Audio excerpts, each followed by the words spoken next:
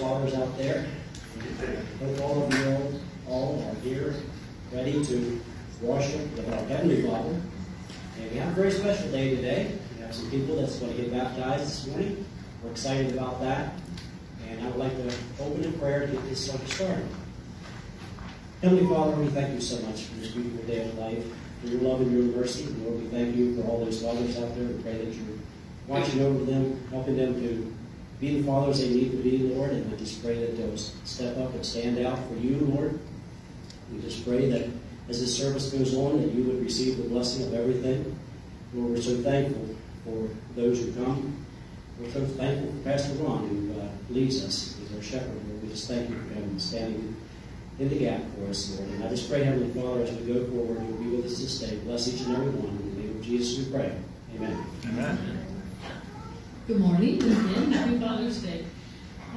This is a great day to talk about God's grace because we have several people who are going to be baptized today. Grace is God's favor toward the unworthy. Are we worthy or deserving of God's grace? Not usually. But when we ask for forgiveness, God is willing to forgive us and bless us abundantly in spite of the fact that we don't deserve it. God's grace gives us victory over sin and gives us the freedom to forgive those that hurt us and love others unconditionally. God's grace is enough. So let's stand and sing. God's grace is enough.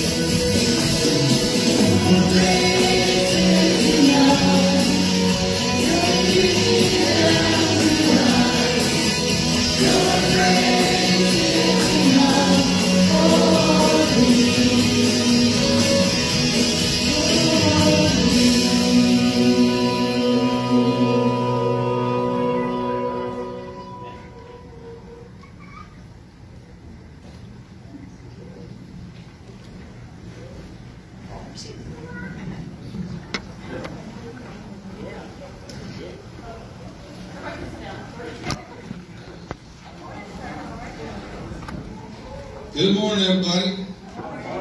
Good to have you with us this morning. Today's a special time.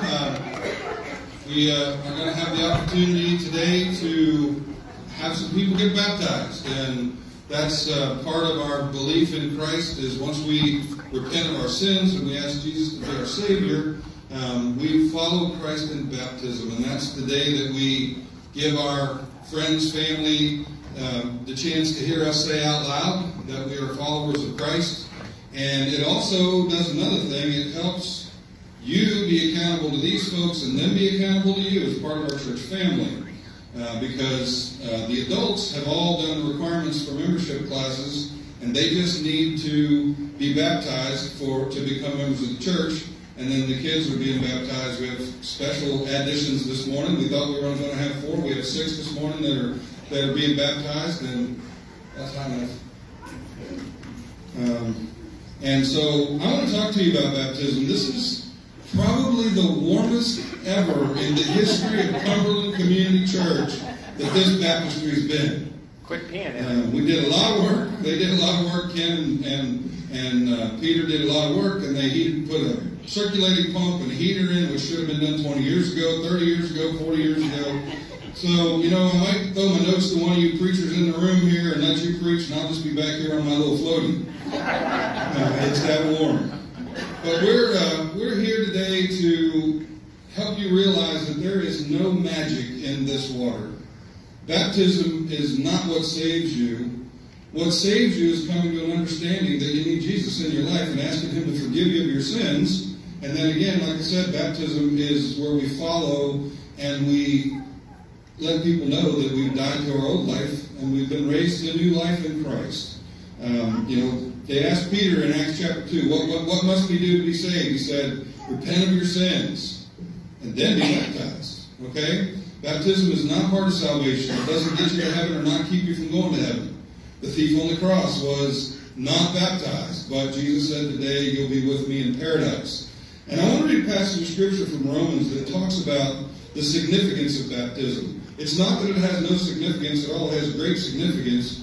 And Romans chapter 5, starting in verse 21, going into chapter 6, says, just as sin ruled over all people and brought them to death, now God's wonderful grace rules instead, giving us right standing with God and resulting in eternal life through Jesus Christ our Lord.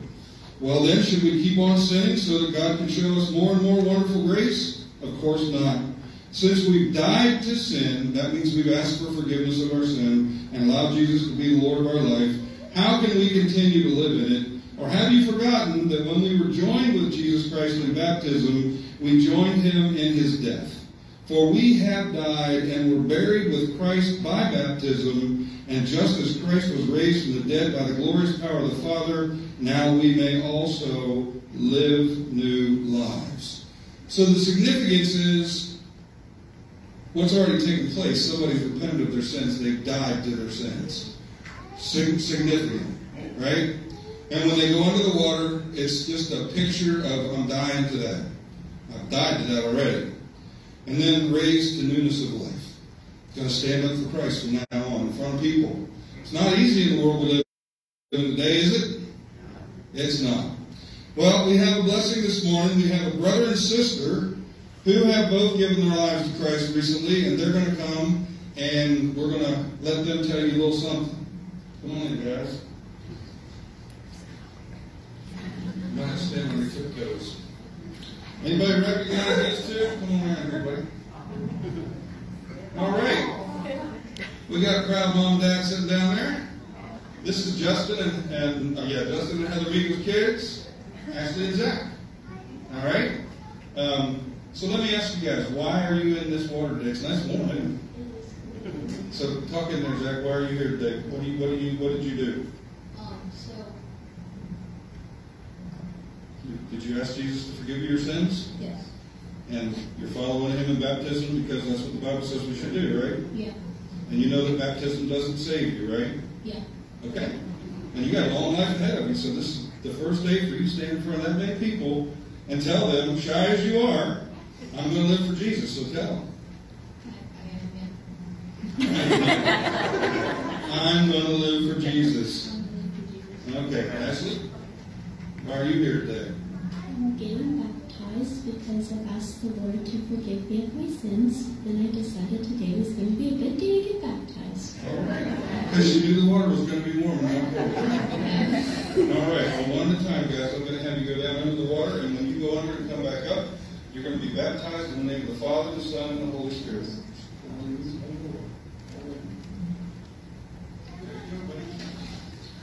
All right, go this way.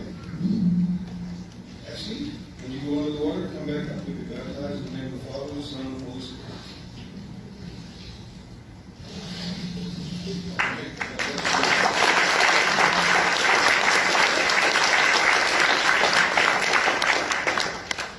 Nothing sweeter than come to God.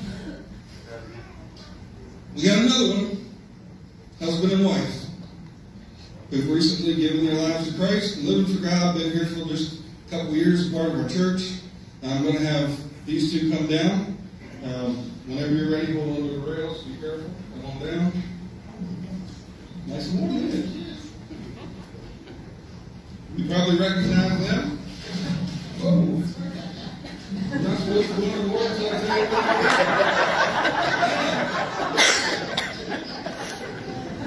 I saw a video one time of a kid diving off the end, splashing right down the middle. Come up here. This is Bert and Jill Baker. Bert and Jill have come to our church.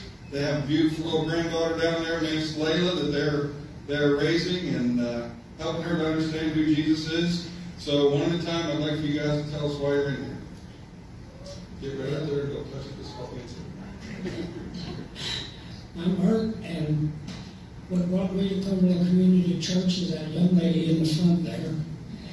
She looked at me one Sunday morning, and there was some neighborhood children coming out of their house going to church, and she wanted to go play with them.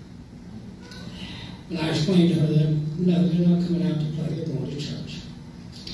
The second time that happened, she looked at me with her big brown eyes and said, Pappy, when are we going to church? And that was the catalyst to get me back into God's good graces. And we came to Cumberland Community Church after going to another church for a period of time. And it was just fabulous. From the time I walked in that door, my granddaughter came up when Pastor Ron, before COVID, was having the children come up. She walked up and very intimidated by Pastor Ron's size, but that relationship has since flourished. But that was great that she engaged because there were children here that she could associate with. And I sat down and for my first time I heard Ron start to preach, I had never heard the Bible presented in that manner. And I certainly engaged with it. And I was taking hook, line, and sinker. I haven't turned back. I go to Bible study every week. And it's been the best experience of my life so far. And I'm looking forward to this walk with my Lord. And I certainly have to thank that young lady in the front row there for getting me to turn the knob on the door that doesn't have a knob on the outside. Because I was on the inside asking the Lord to just come on in. Now you have to open that door. And she did. For me. And I agree everything that Buddy says. And this is the best experience you have just been here. I thank you so much. It's amazing to see what God can do even this late in your life, huh? I'm going to dump you first because you're going to help me with her. All right? Whenever you're ready, so down on your knees under the water, and you'll be baptized in the name of the Father, the Son, and the Holy Spirit.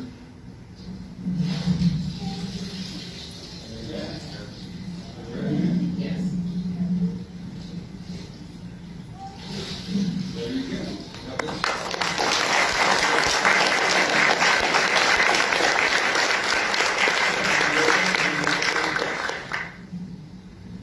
All right. Next is a guy I've known for a long time. He's been a follower of Christ for a long time. And he has helped this church immensely and been a part of it. And he's going to come and introduce himself now and tell you why he's getting baptized this morning. He's got a bunch of family here too this morning.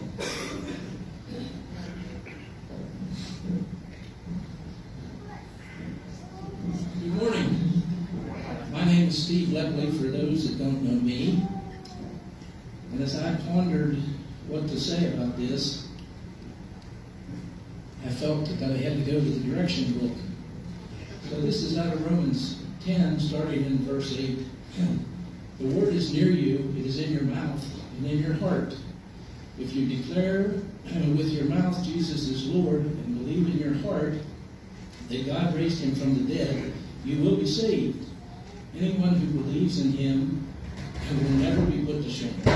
Everyone who calls on the name of the Lord will be saved. I stand here today to declare that I do believe these words and am proud to be called a follower of Christ. Thank you.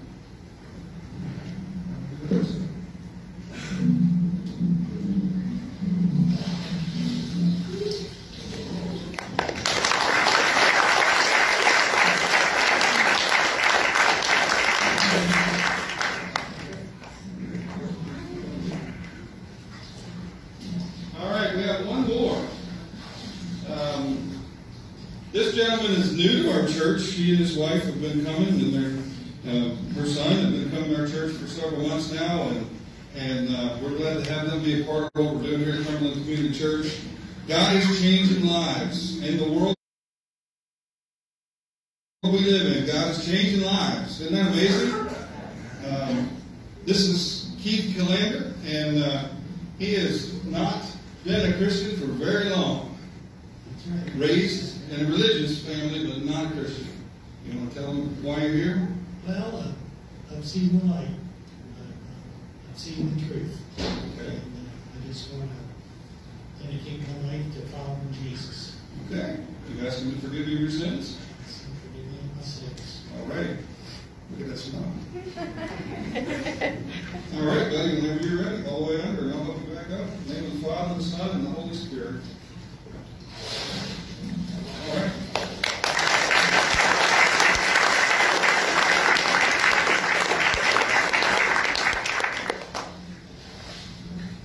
God's amazing. He's changing lives. If you've not ever been baptized, if you've asked Jesus to be your Lord, you need to be baptized. If you have not ever asked Christ to be your Lord, and understand that you have to have your sins forgiven, not just be a church person, talk to me. We'll do this again. God bless you. The ladies are going to sing a song for you while we're all getting changed and back in.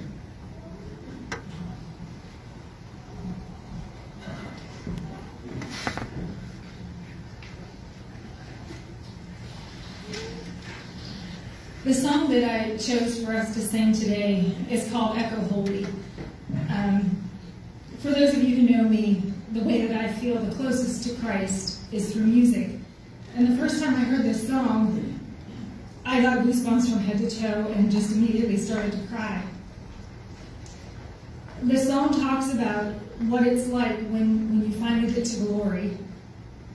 And in Hebrews 10, verse 19, it says, "And so, dear brothers and sisters, we can boldly enter heaven's most holy place because of the blood of Jesus."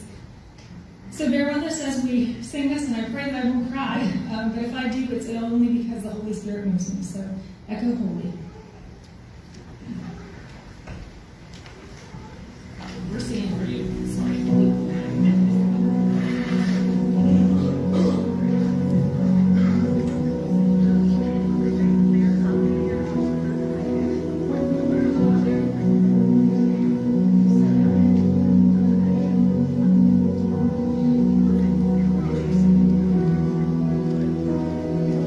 Gathered at the highest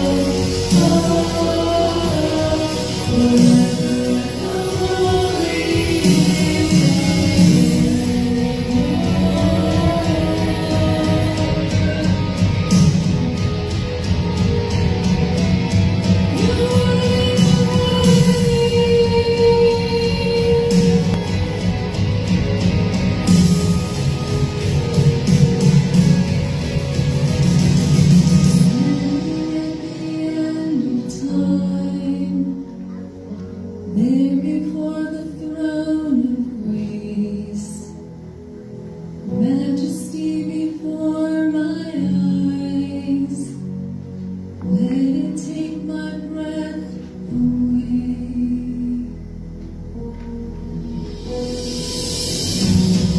And the angels fall, face down on the floor, all to echo, holy is the Lord.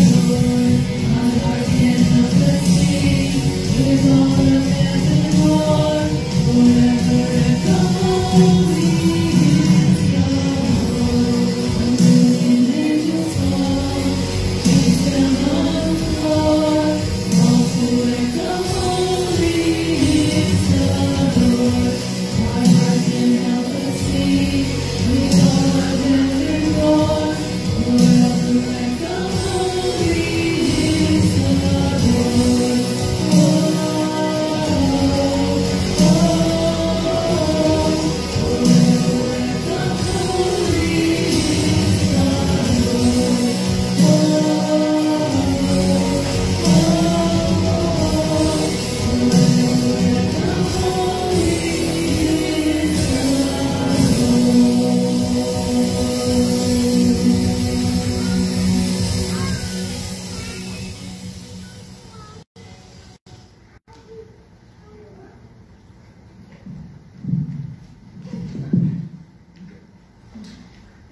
Well, I guess while we wait for Ron, the next song that we're going to sing is Here I Am to Worship.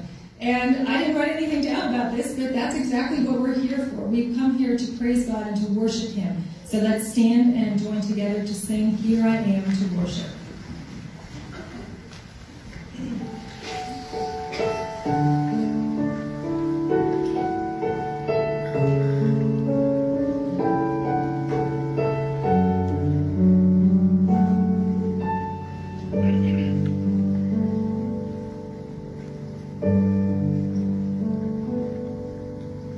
light of the world, you step down into darkness. Open my eyes, let me see beauty that made this heart adore you. Hope of a life spent with you.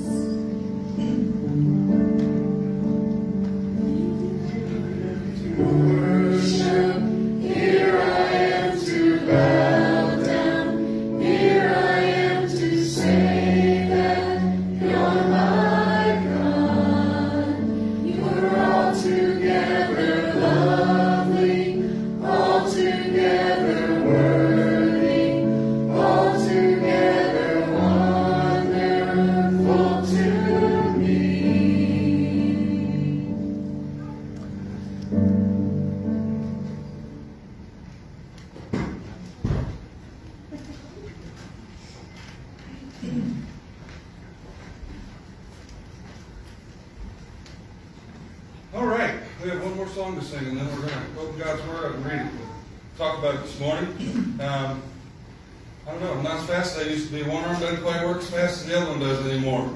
How many of you can identify with everybody that got baptized this morning? At some point in their life, they came to understand they needed Jesus as their Savior, and they asked God, they humbled themselves, and they asked God to forgive them of their sins so that they could become what God wanted them to be. This next song that we're going to sing talks about that. God turns graves into gardens. Doesn't He? He turns graves into gardens. And He takes dead people who are on their way to a hopeless, Christless eternity, and He gives them the opportunity to find salvation in Jesus because of the sacrifice that Jesus made on the cross. So we're going to sing Graves to Gardens this morning.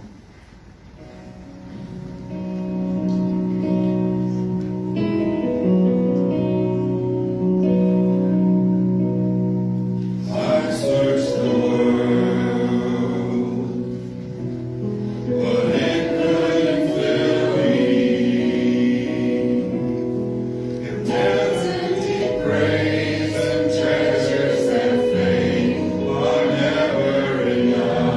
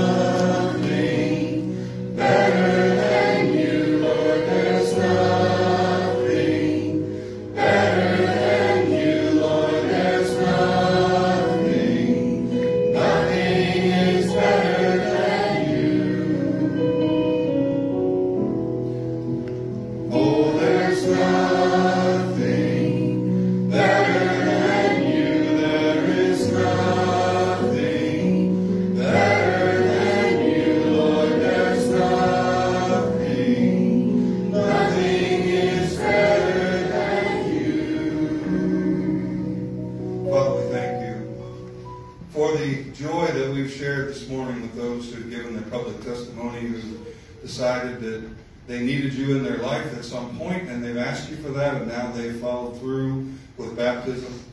God, we know that there's no magic in that, and there's no magic in me. I didn't make the water magic when I got in it, and I didn't hold up a lightning rod and say that I was baptizing them. They're baptized because they want to be baptized, just like Jesus was. Nobody forced him. He went out into the water. John said, "You should be baptized in me," and he said, "Let it be done." And he went under the water, and he came up, and that's where we see the Father, the Son, and the Holy Spirit together in picture the first time in the New Testament. God, thank you for those who've gone through this process this morning. I pray that you'll bless them and protect them from the attacks of the enemy that are surely going to come their way now that they've taken a stand for you. And Lord, as we move toward the reading of your word and understanding it, I pray that you would bless us and help us to be everything that you want us to be before we leave this place today. In Jesus' name I pray. Amen. All right, as you're sitting down, we're going to have a video that kind of illustrates what we're going to be talking about today.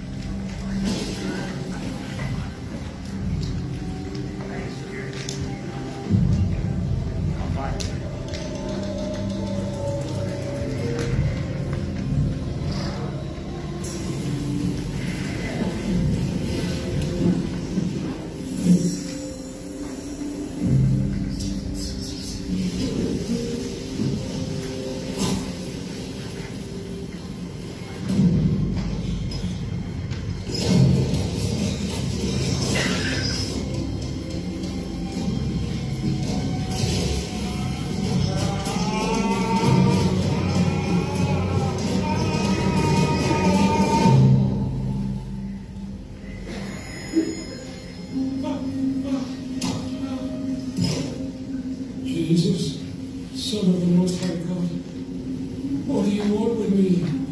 I beg you, don't punish me. What is your name? Peter. Lord, we beg you, do not send us into the abyss. Let us enter into the hell. Oh, swine.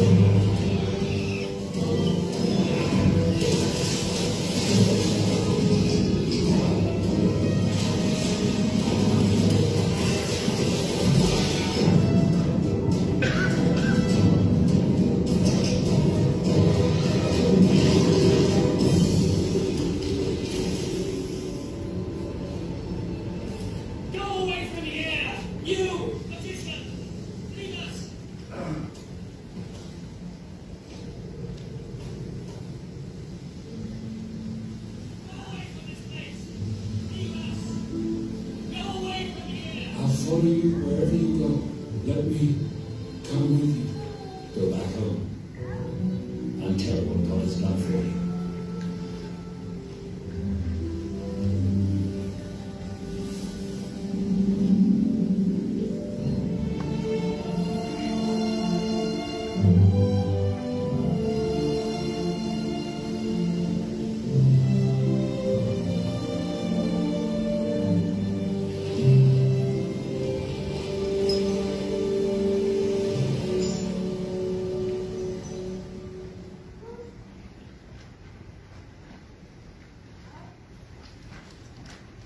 Can you imagine how powerful that moment must have been in real life?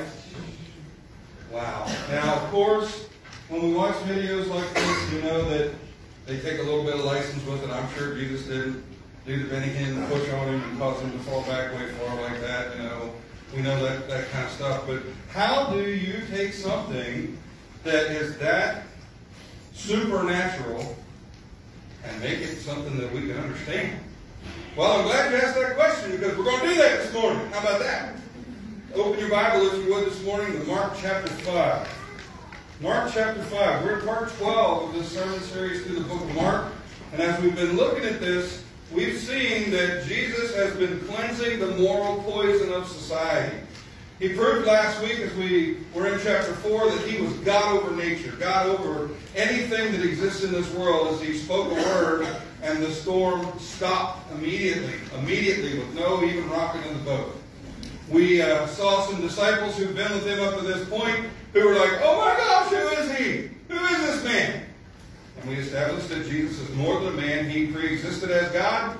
He came to this earth, was born as a human being, was God incarnate while he was here on the earth, and helped us understand what it truly means to live for the Father, and help us to truly understand who the Father is.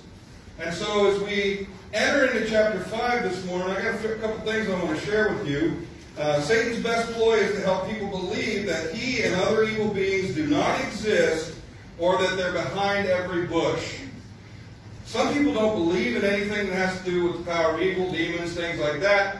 Some people blame everything. They've got a demon of alcoholism, and a demon of pornography, and a demon of this, and a demon of that, and a demon of this, and a demon of that. Well, here's the deal. Satan can only be in one place at one time, and demons can only be in one place at one time. How many of you know there are more than one person who's addicted to pornography in the world today? How many of you know there are more people that are addicted to alcohol in the world today? There can't just be a demon of each of those things, but we have evil inside of us that's existed since Adam and Eve broke God's covenant with them, and sin entered the world, and it's easy for us to sin, and a lot of times we don't even need any help to sin, do we? Do we? No. Nobody wants to admit that. We don't have to have help. We just sin. It's part of us. It's what we do. And that's why it's so hard as we're in this spiritual battle between the powers of darkness, rulers in high heavenly places, that are there to try to destroy what God's doing among human beings, and our old sin nature that we fight against every day. There's a battle that goes on inside of us every day as we try to decide who we're going to be. Are we going to be the person that God wants us to be? Are we going to live for Him? Or are we going to live for our own whims and wishes and things like that? Well, the devil wants us to be seen as a caricature with a red leotard, a pointy tail, and a pitchfork. Isn't that the way the devil's always portrayed? Isn't it? Got the angel sitting on their shoulder and the devil sitting on their shoulder, and the devil always has a little pointy tail and a pitchfork and horns. The Bible says that Satan was the most beautiful creation of God ever. He was called the morning star. Think about that. And the devil never tempts people with ugly stuff. He dangles the thing you want the most right in front of you till you bite. Doesn't he? That thing that you cannot resist, that thing that you desire, he'll put it right in front of you until you bite. And so he doesn't want anybody to believe he exists, and he doesn't want to believe anybody to believe he's got power. He wants to portray those who see a demon behind every bush as lunatics. Lunatics that, they're always talking about battling demons, fighting demons, stuff like that. They're real. Demons are real. As we saw in that video, that man from Gadara was infested by demons. And some modern scholars have tried to explain that all away as psychological problems, psychiatric problems. All right? Somebody has a multiple personality disorder or something like that. The Bible says the man was full of demons. Guess what he was? Full of demons. I don't care what psychology says. I don't care what psychiatry says. Demons exist, but not everybody who's affected in some way in their life is possessed by a demon. A person who's a believer in Christ can never be possessed by a demon. Because once the Holy Spirit indwells you, there is no room for the evil of a demon to be there. Now, let me caveat that. They can oppress you. Not possess you, but oppress you. As in, give you problems, cause things to happen in your life, affect the people around you, whoever's open to be willing to be able to be infected by that kind of a presence. So Jesus has shown that he's got over physical illness and he's got over the natural phenomenon that he's facing, right? He's healed people. He has stopped the sea from raging and sinking the boat. He's got over everything, isn't he? Is Jesus got over everything?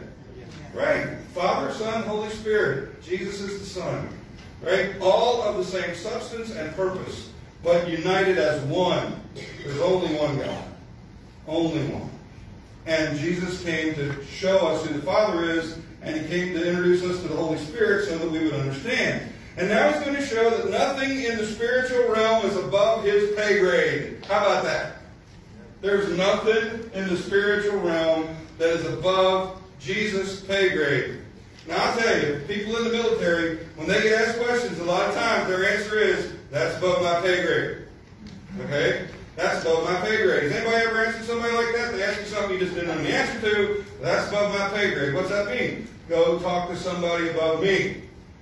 Nothing is above Jesus' pay grade, so nothing is above him. Right? He is King of Kings, Lord of Lords, the Creator. He's the one who spoke creation into existence. He made this universe, and he is the God of this world. Okay? And as we think about that, he sat on the throne with God before he came to earth. The Bible says in Philippians chapter 2 that he took off some of his deity and some of his privilege, and he took on human flesh and he became like us. Do you know why? So that we can understand who God is. And as we saw that video, Jesus didn't say much, did he? He didn't say much. And again, you know, if I was doing that video, I'd done just a little differently. Didn't Jesus kind of look a little angry when he got off the boat? Look a little, you know. And that guy came, he was going to tear him up. Going to tear him up. And he came in front of Jesus, and Jesus just looked at him. And you know, as I think about Jesus on the earth, some people were drawn to him immediately. Other people wanted to crucify him. We look at our world today, what's going on? More people want to just don't believe that there is a Jesus than to acknowledge that there might be. And so as we look at chapter 5 today, we're going to look at verses 1 through 20, but we're going to break it up in pieces. The first 4 verses is what we're going to look at to start with. Actually, first 5 verses. And we're going to read it. It says, so they arrived at the other side of the lake in the region of the Gerasenes or the Gadarenes, depending on how you want to translate it. Okay? When Jesus climbed out of the boat, a man possessed by an evil spirit came out from the tombs to meet him. He saw that. As soon as he saw Jesus get out of the boat, he jumped out of that tomb and he ran down the mountain, didn't he? With no concern for his own physical health. This man lived in the burial caves and could no longer be restrained even with chains. How many of you watched that video close enough to see the close-up of the shackles with the broken chains on his wrist? Okay? You see that? Sometimes we don't pick out the details. And some of you ask me, how can you take a passage of Scripture, Pastor Ron, and get all that you do out of it? I'm always looking for the details. I'm always looking for the details. Now, I'm not a nitpicker. Let me tell you, I'm not a nitpicker. I don't pick out every little thing. But I pick out the things that help us understand why the Bible left the message for it that it left. Whenever he was put into chains and shackles, as often he was, he snapped the chains from his wrist and smashed the shackles. No one was strong enough to subdue him. Day and night he wandered among the burial caves and in the hills, howling and cutting himself with sharp stones. Man, that's right out of your favorite horror movie, isn't it? That's right out of the favorite one that makes you sit there and pull the covers up over your head just because you think something's coming. And as we see this so far, Jesus hasn't dealt with anything like this. He's fed people. He's met their needs. He's preached to them. He's healed people. He's just been doing all this stuff. And I think, in my own mind, this is my opinion, that this little episode happened so that those boys who've been rowing the boat all the way across the lake who didn't understand who Jesus was when he calmed the storm, they're going to find out who he really is now. How many of you have ever had a lesson from God to show you what he wanted you to know on purpose? Anybody? Yeah, he'll show you. If you don't believe him, he'll show you. Well, as we look at this and we unpack it, the reality of evil and its consequential destruction, this man who's been in this cave comes running down. He's living in a cave, in a burial cave.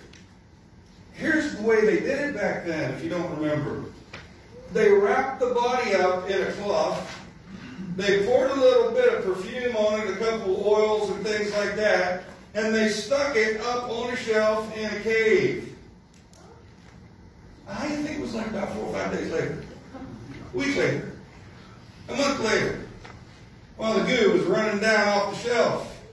And that guy's in there and he's rolling around in it and he's got it all over him and he probably smells like an old dead body. And as we think about that, I don't know that I would want to go up and even talk to that person. How about you? But Jesus went to him. Everybody else was scared to death of that guy. Jesus went to him. And you know, a lot of times things happen like that in our world. Terry and I were privileged to go up with Brad and Tracy the other night to a little thing that was going on in Bedford. And we were sitting there on the gazebo listening to this guy trying to pretend that he was every singer from the 80s. A couple of songs he did really, really well. When he tried to do the AC/DC song, it was awful. Because nobody's got a harsh voice like that, but the guy that sang the AC/DC songs. And they only ever wrote 3 songs, they just put 15 different sets of lyrics to it so it could all be new songs. And I'm sitting there, and all of a sudden, this beautiful little 4-year-old girl in a dress with blonde hair comes walking up. She had a little bow right here in her hair. And she just walked up to me and grabbed my beard. And she gave me the biggest smile that she could give me. And her mom's standing there freaking out, thinking, oh my gosh, what's he going to do? And I said, it's okay. It's okay. And for probably the next 20 minutes, that little girl ran up and down that gazebo, all around. She came up and touched me and said, boo. She came up and touched me and said, boo. You know, she would pick some little leaves off the thing and give it to Terry. And there was a pencil laying beside me, so we started talking about the pencil and things like that. 20 minutes. And I looked over to Tracy and I said, it's amazing.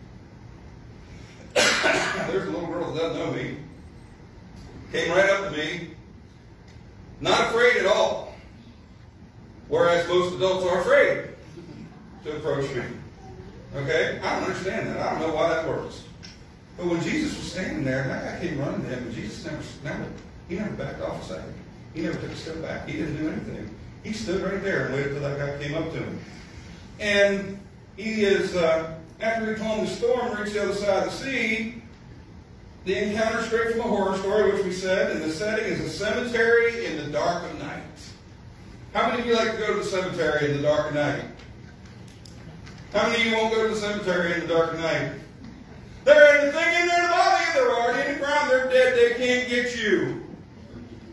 Okay, the bodies may still be there. The soul is either in heaven or hell, whichever destiny they chose while they were on the earth.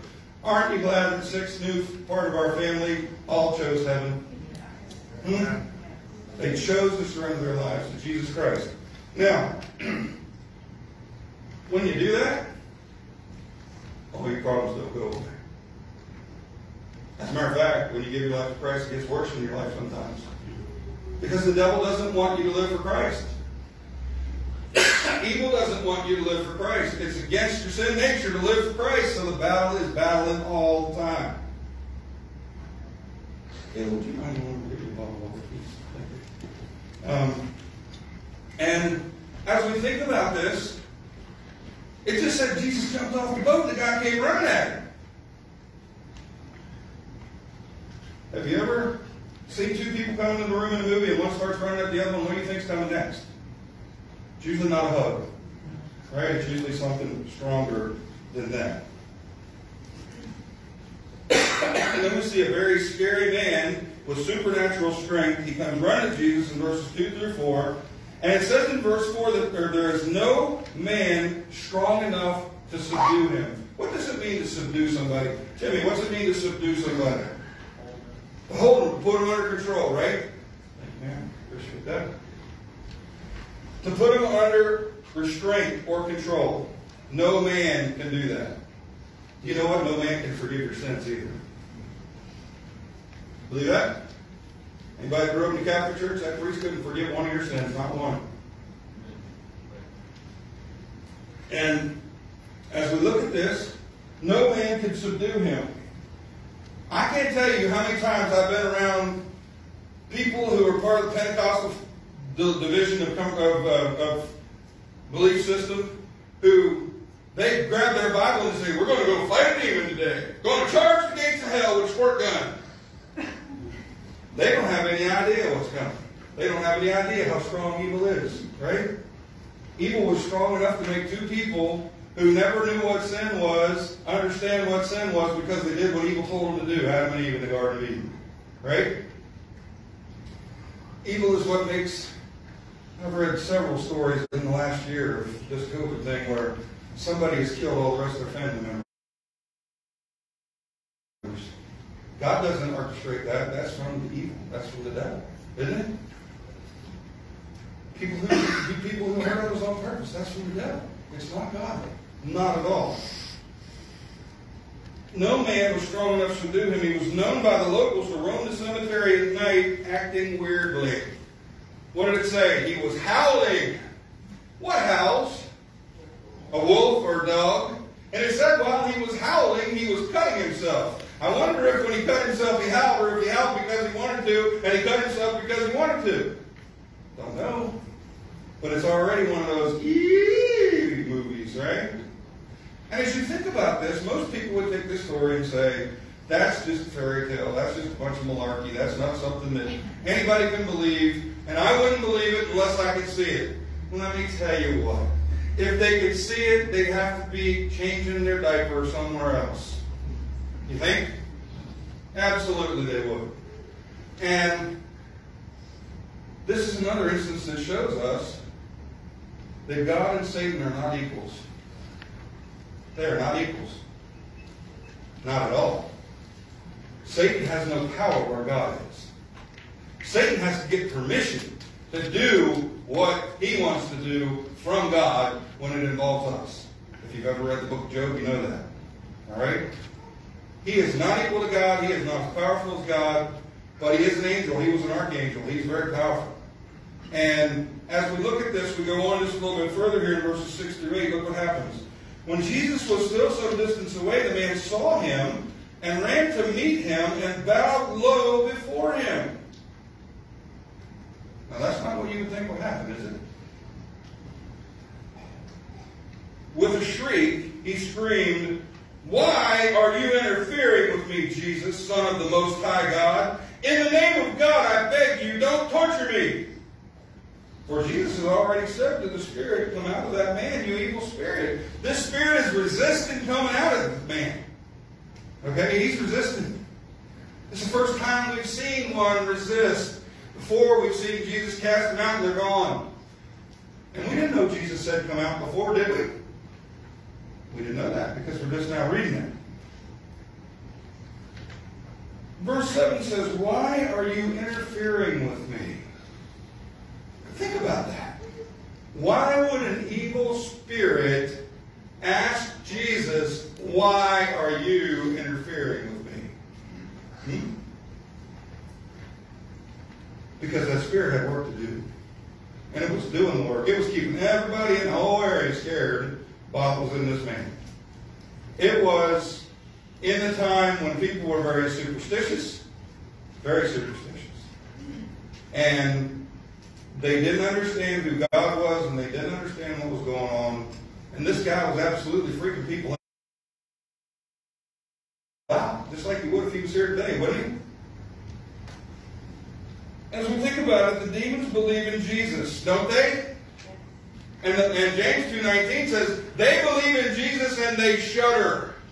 They're scared. They know that ultimately one day they are going to be destroyed for eternity in the lake of fire where there's never going to be any release from them. For a period of time, they've had opportunity to operate on this earth. Now, there's some who are already shackled and been shackled since the fall of Satan. They're still shackled in a place called Abaddon. Okay? Apollyon. The abyss. And there are some who are shackled under the river Euphrates that are going to be let loose when the tribulation hits.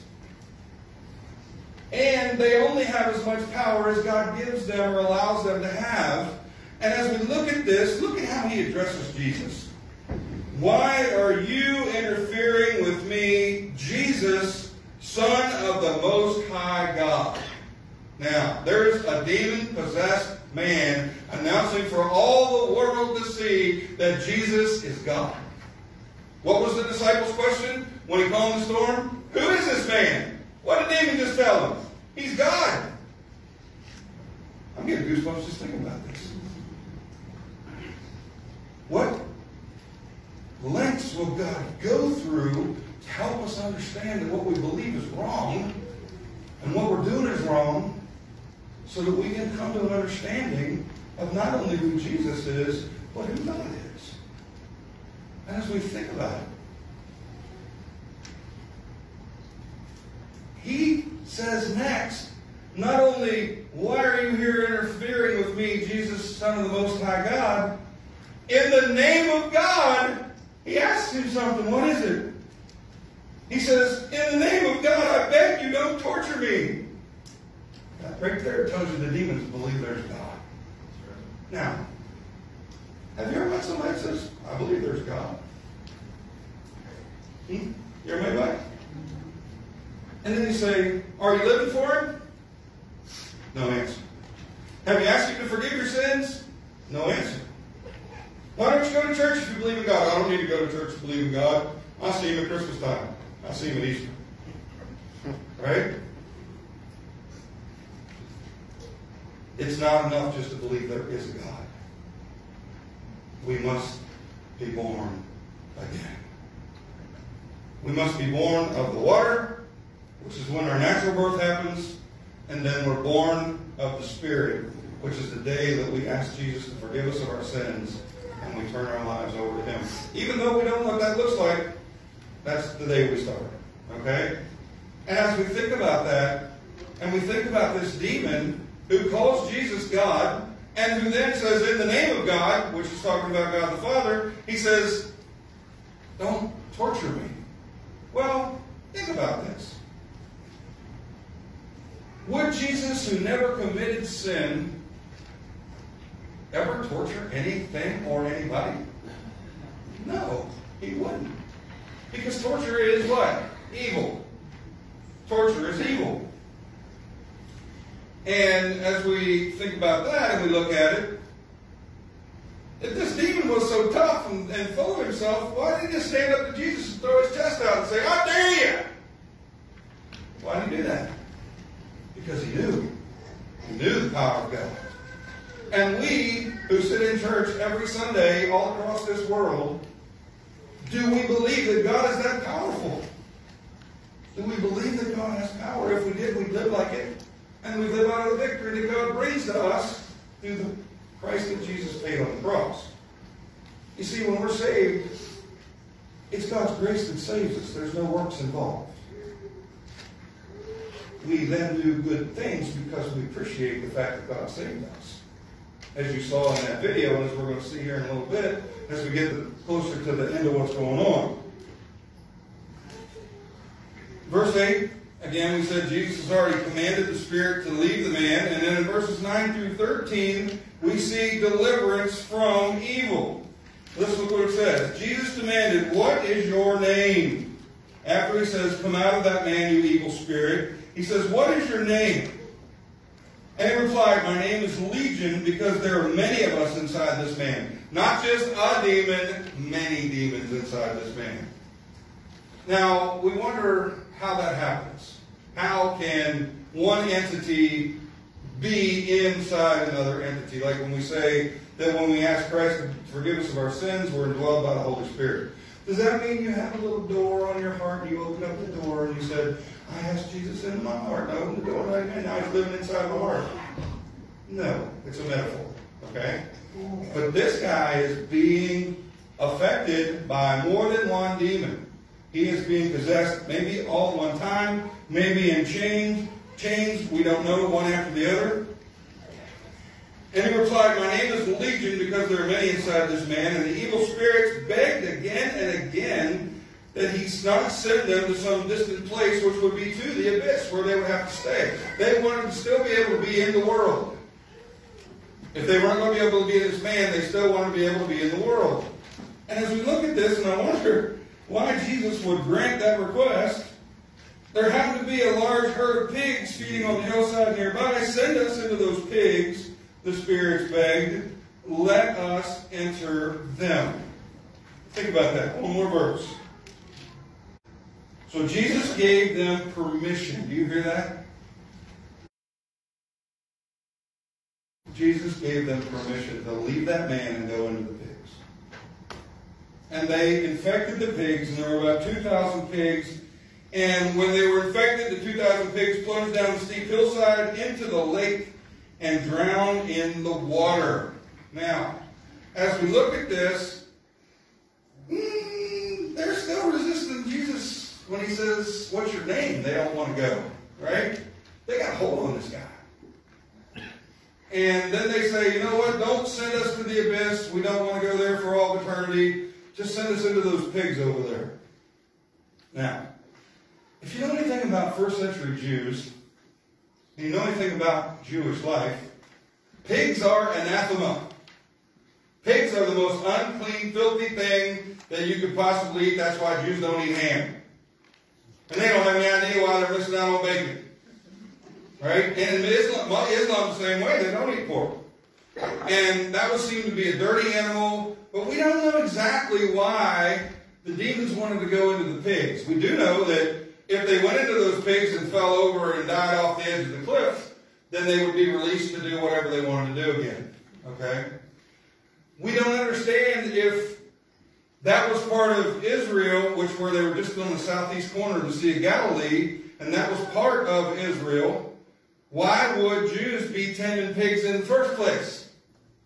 That's showing that they're following away from God's law. But we also know that in 726 AD or BC, the Assyrians came in and they took all of the northern tribes of Israel out. And they put people back there that weren't Jews. So I'm sure mixed into the crowd were some Gentiles and some Greeks and things like that, because they were near an area called the 10 Towns, which we're going to talk about in just a second, which is where the man was from. He takes more specific action by asking the name of his presence, and it says Legion. The demonic presence repeatedly begs not to be banished to the abyss. And then verses 11 through 13, Jesus gave him permission, and we have a demonic presence into a herd of pig, which commits mass suicide. Mass suicide. Think about that. What Jesus just did affected those people's economy, didn't he? Those pigs were their cash product. And as we see Jesus doing that, we wonder, why would he take away their living? Well, apparently, if they, like I said, if they were Jews and they weren't living where God wanted them to, they were breaking God's law. They shouldn't have pigs in the first place. But as we see what's going on, that those demons had such a hold over that whole area because they were in that guy. Now they're in the pigs. Now there's somebody who's a witness and said, Jesus didn't only cast the demons out of that guy, he cast them into the pigs, and the pigs killed themselves. Because pigs couldn't even stand to have a demon in them. Think about that. Is there just about anything a pig can't stand? Have you ever seen anybody at the fair wash a pig and then get it out, and what do they do the first thing they do? Go fall in the mud hole and roll over in it again, right? You can put lipstick on a pig, it's still a pig. You can dress up a pig like a little boy, it's still a pig. Pigs are pigs. The pigs were smart enough not to let those demons be in them. Off the cliff they went. They knew that was the only way that they could get free from it. And so we're seeing miracle after miracle as Jesus is working here.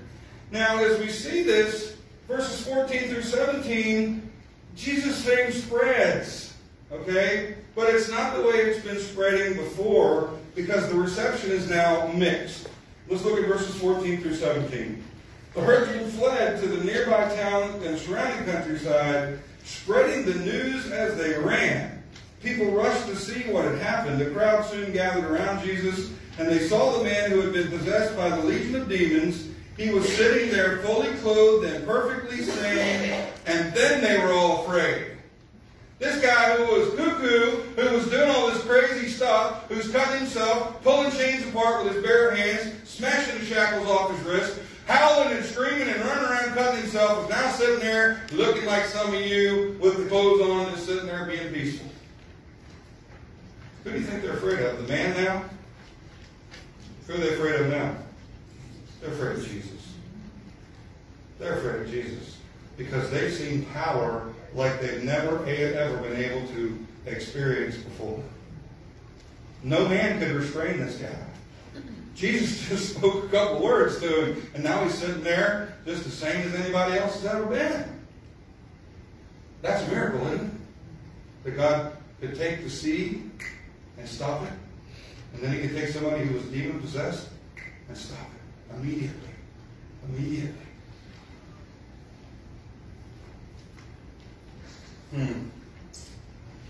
Some people are amazed.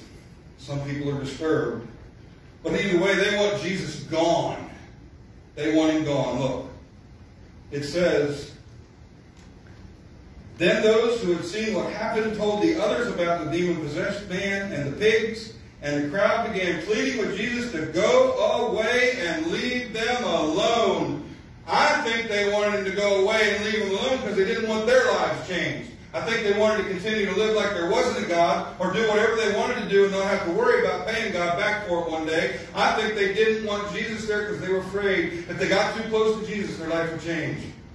How many people do we talk to about Christ that think they know about God, think they're okay, think they're good enough people, and we start talking to them about God, and then they don't want to talk about God anymore because it's just getting a little too close and they don't want to hear it? Have you ever had that experience before? Somebody wants to hear about God, but then they really don't want to hear about God because as soon as they start hearing about God, the Holy Spirit starts working in their life and causes them to have to think about who they are. And they would rather stay who they are than to follow Jesus because they don't know what that's going to look like. They're so used to being who they were, they don't want to be who God wants them to be because then you've got to change everything about who you are. Well, let me tell you what. You don't change. You still look the same. And you're probably still going to act the same. But as the Holy Spirit starts working in your life because you've surrendered your life to Christ, God starts changing you. He starts taking those desires away from you. He makes you into the person that he wants you to be as long as you're willing to do it. He's not going to force it on you. Isn't that amazing that God would do something like that? Well, this man is sitting there. He's saying everything's looking good. And then in verses 18 through 20, we see a change. We see something going on here.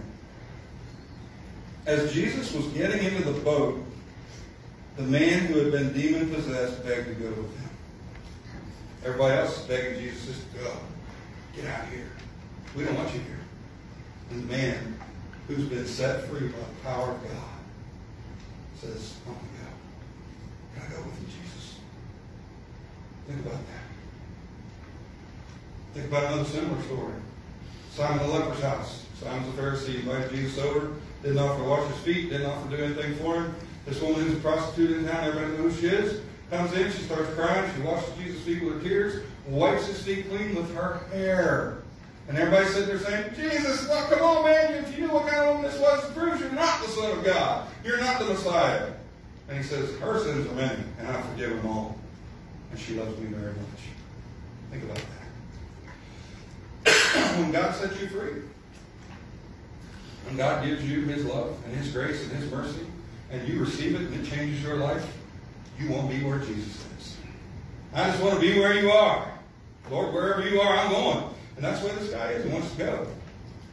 And as we compare the two groups of people,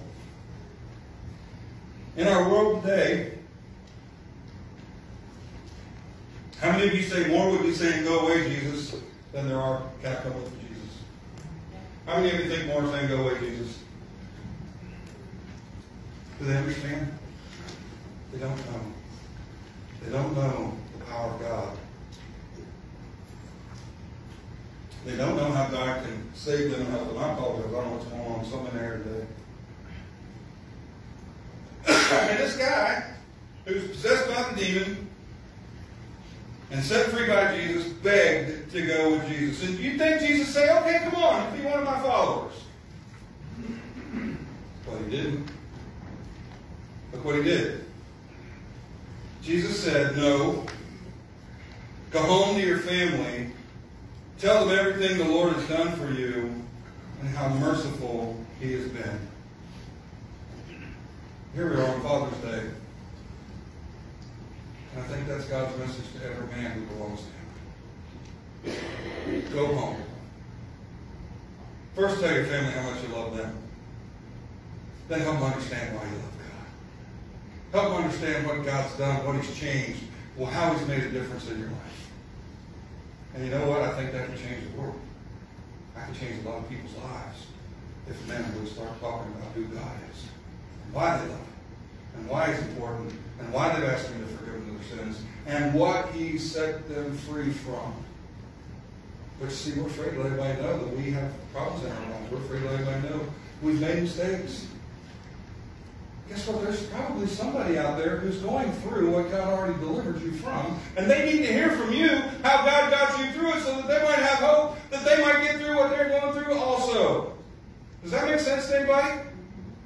We can't keep our mouths shut. This man wanted to go with Jesus. He wanted to be right in the middle of revival while it was going on. Jesus said, no, we're done right now. I want you to go home. Go home. I wonder how long it's been since the man's been home. You know, I'm sure his family doesn't particularly want to come and live in the burial caves with him. You think? So he's home, going home. So the man started off to visit the 10 towns, the region that began to proclaim the great things Jesus had done for him, and everyone was amazed at what he told them. He went from being an evangelist for Satan to being an evangelist for Jesus Christ. He was telling everybody that he met how God had delivered him. And I'm going to tell you what, in places like that, they probably knew who he was when he came into town. Remember where he talked about people who come and look to check it out? I'm sure that from a distance, anybody that lived near there went by just to see what was going on. Remember we talked about that last week, kind of like when you go by a wreck and you go, ooh, and then you turn around and come back so you can go, ooh, again. Everybody knew who he was. And see, here's the problem. We're afraid because everybody knows who we are, and we don't want to talk about that. Because we might think they could give us an answer better than we could give them. Or they could say, well, how did that happen? And how were you involved in that? And where was God in that? But this man was demon-possessed. He was at the very bottom of life. He was naked. He was running around. He was filthy. He was cutting himself. He was a lunatic from everybody else's perspective. And one word from Jesus Christ changed his life forever. And he appreciated it. And he wanted to devote the rest of his life to Jesus. These 6 people who got baptized this morning, somebody told them, A, you have to admit that you're a sinner. B, you have to believe that Jesus is the only one who can forgive your sin and give you the grace that God offers. And then C, you have to commit your life to God. Do you two know everything about what it means to live for God for the rest of your life without any questions ever being answered from now on? No. How about you two there in the middle, you two youngins? Do you know everything now since your mom and dad helped you understand why you needed Jesus in your life, that you're never ever going to have to learn anything more about God? You don't know it. They don't know it. I don't know it. Every day we live for Christ, we learn something. Every day we apply ourselves to what God's Word says, it changes us. And we need to make sure that we are the ones who are saying, Lord, I want to follow you. And sometimes he says, yeah, follow me, but I want you to go there, and I want you to tell them to follow me too. I want you to help them understand that they need me in their lives. Well, this man whose life has been changed, he wants to go with his deliverer. He's been delivered, okay? Delivered. And Jesus encourages him to share his testimony among those who could validate it. You know, sometimes people in your family don't validate your testimony because they can't see who you are, they just know who you've been. Anybody ever run into that before? God has plans for you. God's plans are good for you. God wants you to be His. God wants other people to see that you're His. God will do whatever He has in what He has to in your life to help you to become so much a follower of His that no one can cause you to fall away from Him. And so as we finish up today, the 10 towns that he goes to is the area that was settled by the Greeks. They spoke Greek there just to the southeast of the Sea of Galilee. Who has Jesus been going to so far? Just the Jews. Now this man, who is a Gentile, is going to go start talking to people about Jesus. That's why God needs everybody where He's planted them to grow. He needs you at the hospital if you work there, at the mechanic shop if you work there, putting in light bulbs and turning switches if you work there, riding a backhoe where you work there, building something, working on something, helping somebody with child services, helping somebody with getting their needs met if they need social help and things like that. God puts you just where you are so you can reach the people that are there. And as we think about this, we see Satan at work in somebody's life. Jesus sets that man free. And then there's a social issue that goes along with it. The economy of those farmers is done. The people in the town don't want him there. And sometimes they miss the big picture because they're focused on things that they believe or don't believe, and they're not willing to change their minds. Have you ever been stuck before in your walk with God? How many of you struggled before you came to Jesus? Anybody? Yeah. Yeah. All of us do. But there comes a place and a time where God sets us free. There comes a place and a time where He delivers us from evil. When we say, Lord, forgive me. Lord, forgive me. I want to live for you. And we see a perfect picture of that in the Gadarene or Gerasene demoniac who was going to come down here and punch Jesus in the face with a rock. And as soon as he saw Jesus, he knew who he was. He fell down before him, and he acknowledged who he was. When's the last time you acknowledged Jesus for who he was? Son of the Most High God. God incarnate. God who saves me. God who sets me free. God my deliverer. God the one who gives me strength from day to day. God who gets me through today so I can be ready for tomorrow. I don't have to worry about tomorrow because Jesus is with me today. And all I got to ask for is what I need today. Give me today what I need for today, God. And I'll trust you for tomorrow. There's a man who never met Jesus before in his life, had an encounter with Jesus, and his life was changed forever. You see, when God really sets somebody free, He sets their mouth free, He sets their heart free, He sets their mind free, and they become His, and they do what He wants. And that's what we ought to be. Every one of us try to do that. And I know you work at it, and I know it's hard. But the reason I think this story is here, we're kind of sometimes like the disciples. We believe in Jesus, but we need help in our unbelief. Don't we? We believe He's powerful, but when we get a situation going on in our life, it's like He doesn't have enough power to fix me or fix my situation. Yes, He does. We just have to surrender. And sometimes, like that demoniac who was coming running hard, we just got to fall down in front of Jesus and surrender. Surrender. And let Him fix. Let Him do what He needs to do. Let's pray. Father God, thank you for this day. Thank you for the celebration that we had earlier this morning when folks who've made decisions to follow you, they've gone to the place of humbling themselves before you. They've asked you to forgive them of their sins and help them to become the people that you want them to be, to learn how to live for you. God, we're excited at the range of ages that were in that baptistry this morning.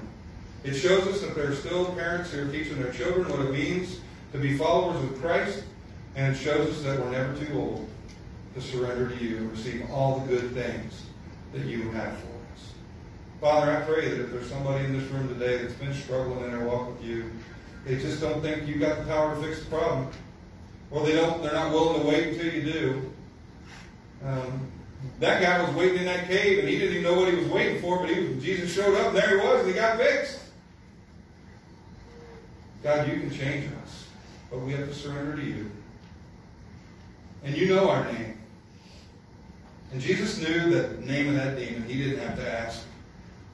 But the demon had to bow before Jesus and tell him who he was. And then they begged him not to be cast into the abyss. Father, there's so many people in this world today who think they're good enough. They look at their lives and they say they're not as bad as other people. They make self-judgments that help them determine in their own self-righteousness that what they're doing is not wrong. But your word says that when we live in sin, we're sinners. When we are not living for you, we are sinners. When we do not confess our sins to you, we are sinners. But once we ask you to forgive us, then we become sons and daughters of the Most High God. We don't know anything more about that man who Jesus said, no, you can't come with me right now, but go home. Tell everybody what I've done for you. Tell them how merciful God is. And Lord, that's the message that we need to take the world today. God is merciful. God is kind. But God's also a just God. He requires that anybody that says they belong to Him live in such a fashion that it proves that they belong to Him. We don't earn God's favor, but because we've received your favor, we live our lives in great appreciation, in awe and wonder. And Lord, when we sang that song this morning, here I am to worship. Do we really come into your presence ready to worship you? I thank you for the celebration that we've had today. This ought to be a place where we come to celebrate the great things that you're doing during the week. And Father, I know we've waited a long time to get these baptisms done. But Father, I pray that if there's anybody else that's never followed through, or they were baptized as a baby or an infant, that doesn't count. The Bible doesn't show anywhere that works. We believe in believer's baptism, somebody who's chosen to follow you, somebody who's humbled themselves and asked for your forgiveness, and then they're baptized. Father, thank you that we are still doing what you want, that people's lives are still being changed. And Lord, I pray that today will just be the first day of many more days as we find people and we talk to them and you deliver them and we help them to understand what an amazing God you are. In Jesus' name I pray. We have one last song that we're going to sing. It's just a little chorus. If you'll stand with us this morning. Hey, we haven't done too bad. We're like almost right on time for where we normally are. We did a lot this morning. God did a lot this morning.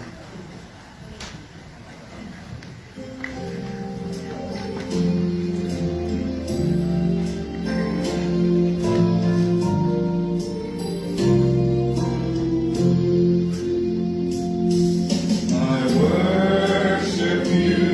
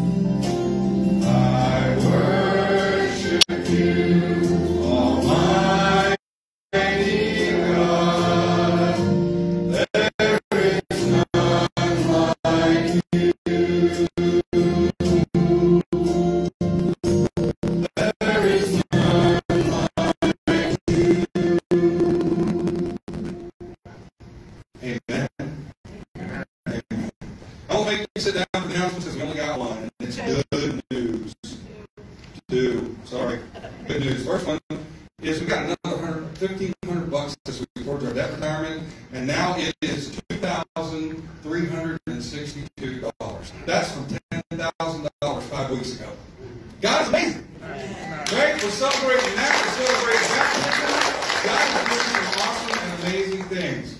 The last one I'm going to go ahead and do for Jen. If you got baby bottle or baby bottle money to go to the shelter, you need to turn it in today. Or get a hold of her and get it turned in like immediately, sooner than that. Okay?